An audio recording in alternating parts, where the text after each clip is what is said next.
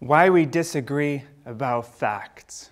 So I've had a lifelong interest in trying to understand how humans perceive the world and each other. And we tend to think of perception as visual perception. So light bounces off of an object, reflects back onto our retinas, which transports the signal along the optic nerve to the visual cortex, where some complex information processing occurs, and that's how we view objects. But if that were the whole story, then how is it possible that we can all look at the same facts, the same evidence, the same risks, and arrive at radically different conclusions about what they mean? And that is because our perceptions are inherently social. And the first time that I realized how social the nature of our perception is was during my undergraduate degree, where I came across this classic social psychology experiment, where Solomon Asch asked participants to match the line you see on the left to one of the three other lines on the right.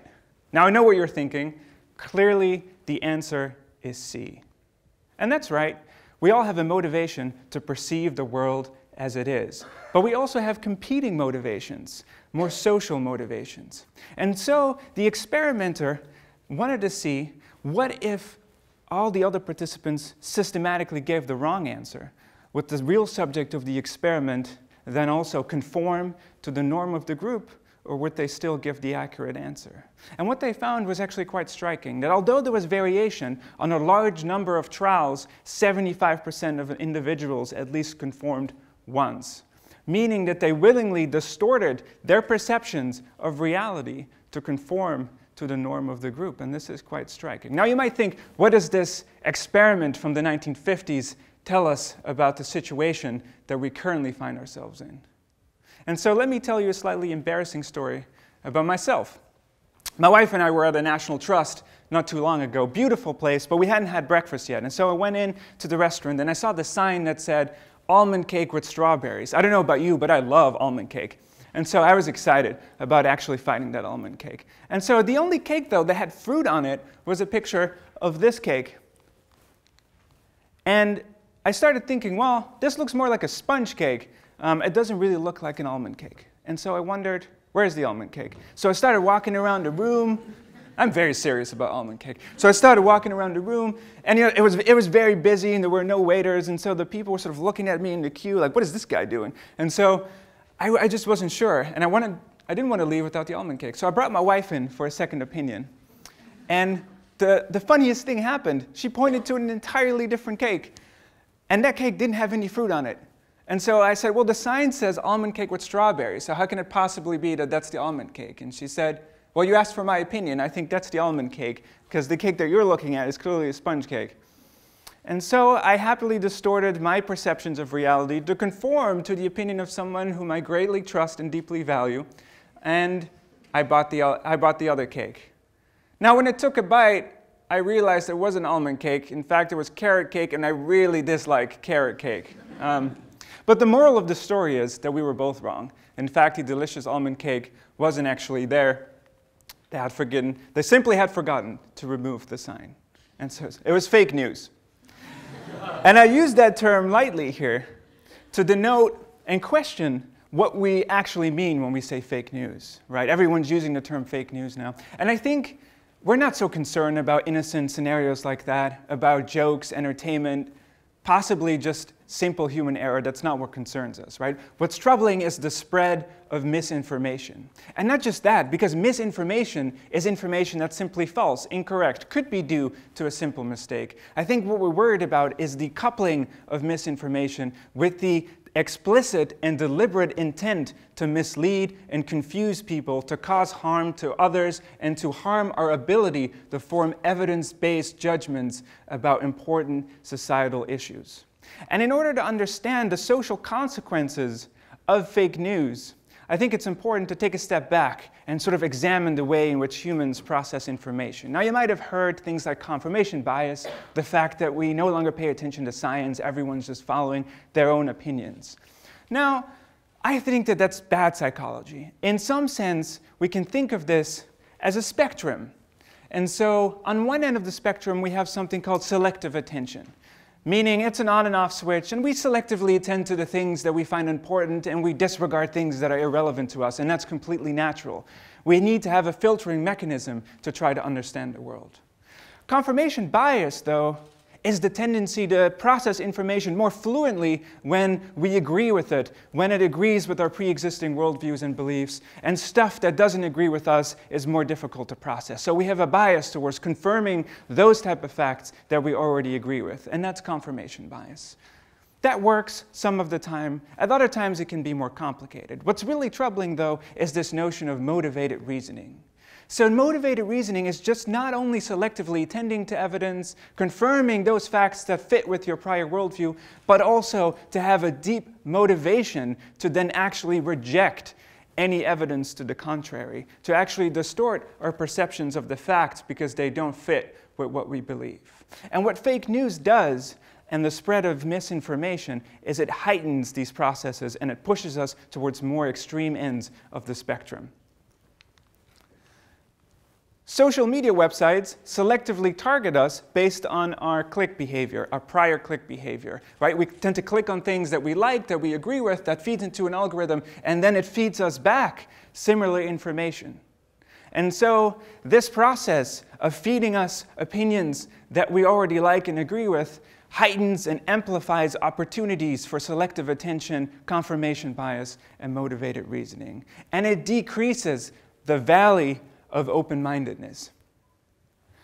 I'm sure you've all heard of the term echo chamber, right? You can think of it as an actual chamber, sticking your head in a chamber, and everyone's just validating everything you're saying, right? Your opinions are awesome. I totally agree with you. I couldn't agree with you more. And who doesn't love their opinions being validated? I love it when people agree with me. In fact, there's neurological evidence that shows that when people learn that others agree with them, reward pathways are activated in the brain. And so this is not an inherently bad thing. But when it's amplified and so selective, it becomes increasingly difficult to see what's going on at the other side, to try to understand the other argument at the other end of the spectrum. It polarizes people and it creates conflict. And I think that is the real issue. There's another great psychology experiment. I won't bore you with too many, just one more.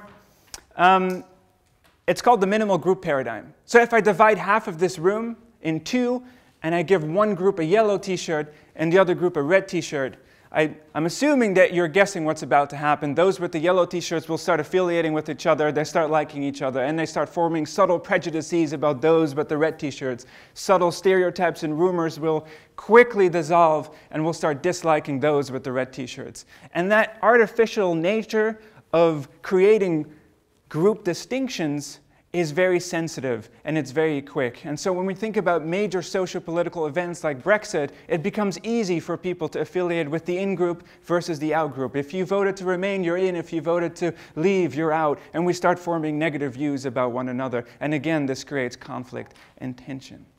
So what can we do about this? Is there any way to communicate evidence that doesn't polarize people further? Is there any way to bring people closer together on the science and on issues of mutual interest?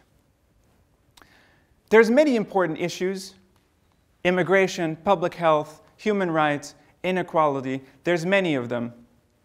But there's one issue in particular that I'm really worried about, and that is global climate change and the future of our planet.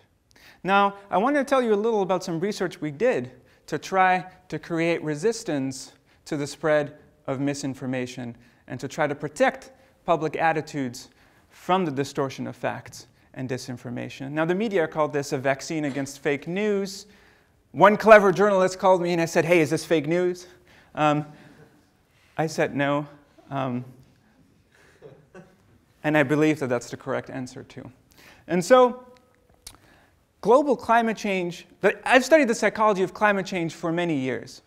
And I know how difficult it is to accept a fact that implies that we're all part of the cause, right? Psychologically, that's not very comfortable. And so we've been looking for a different type of fact. What if we communicate a fact to people that's not so threatening to our beliefs, that doesn't polarize people further? Before I go into that, I wanted to do a quick quiz.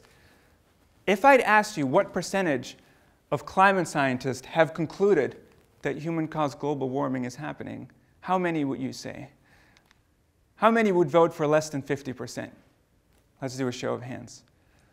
There's a few. How about 50 to 80%? The majority of you think that there's decent agreement, right, between 50 and 80%. How about more than 90%? There's a good show of hands there, too.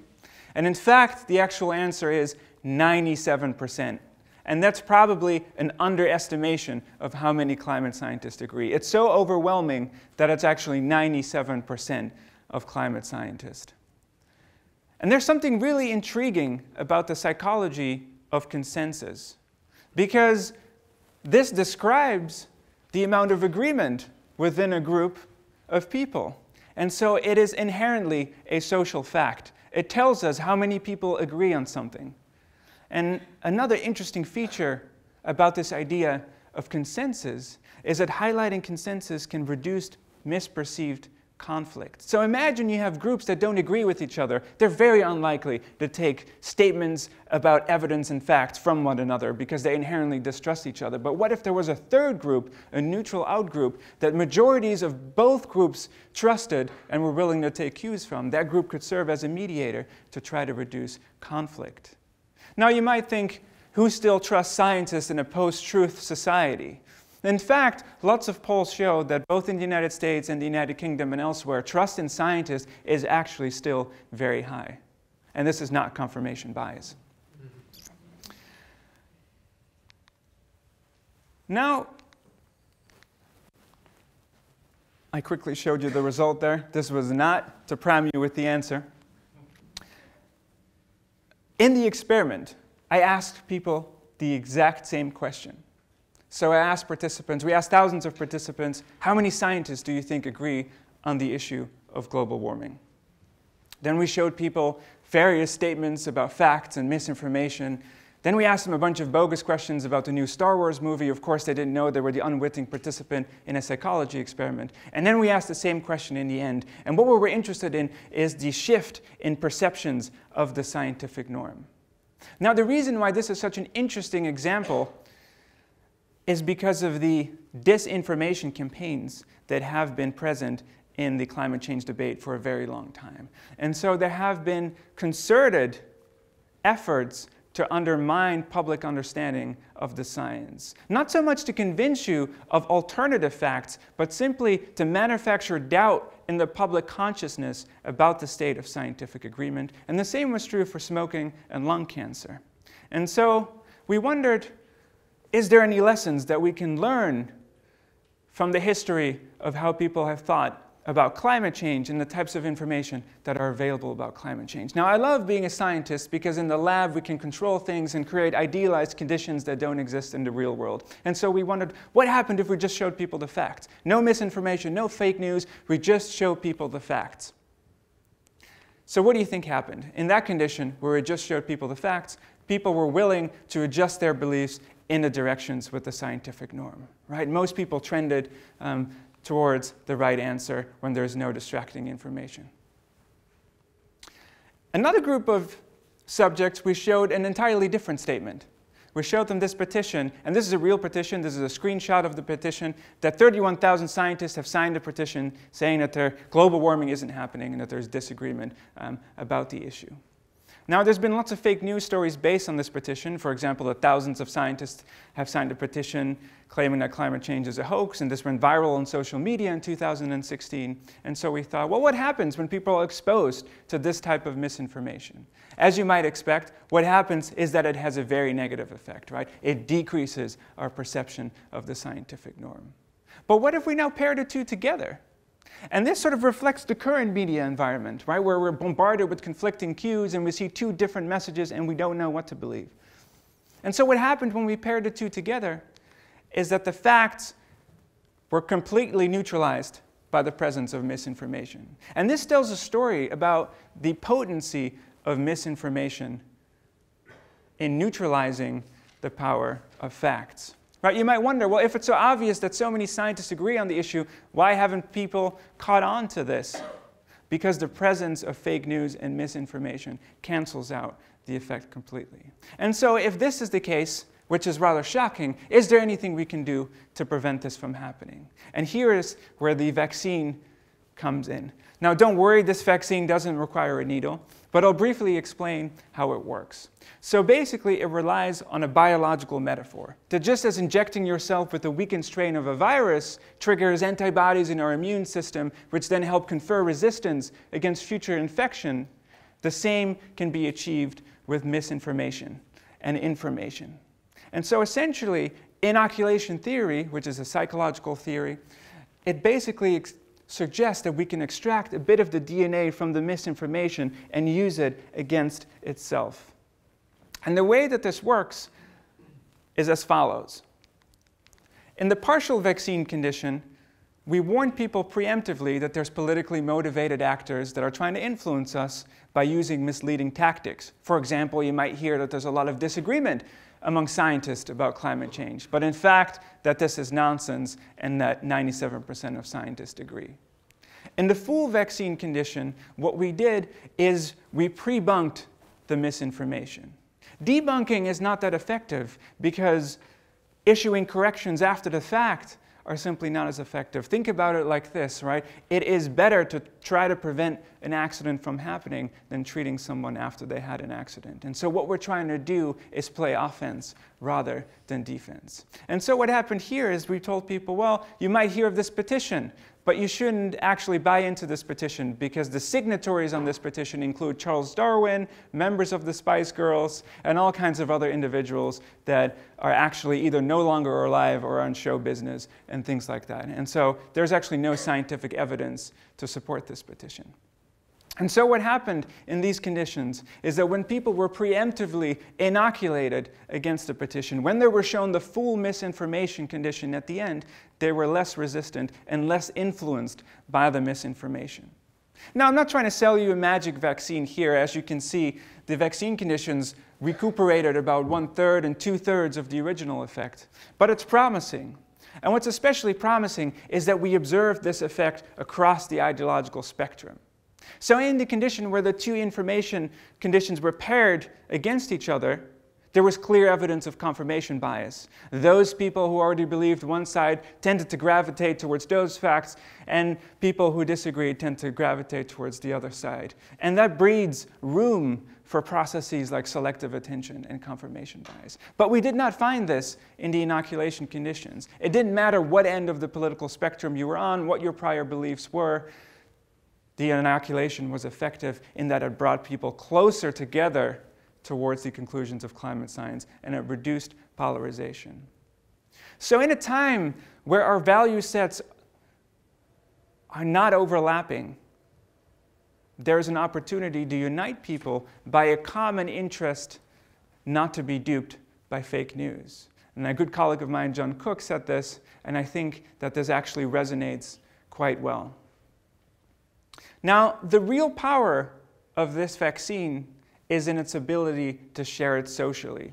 If you know a fake news story is coming out and your friends haven't seen it yet, there is an opportunity to inoculate people interpersonally, to actually spread the vaccine socially. Just as regular vaccines can create herd immunity against the spread of a contagion, we can create societal resistance against fake news by inoculating each other against the spread of fake news. And the last thing I'll say, and I think this is an idea worth sharing with you, is that this vaccine does not require a needle. It is freely available, open access for everyone to use, and most importantly, pre-existing conditions are extremely welcome. Thank you.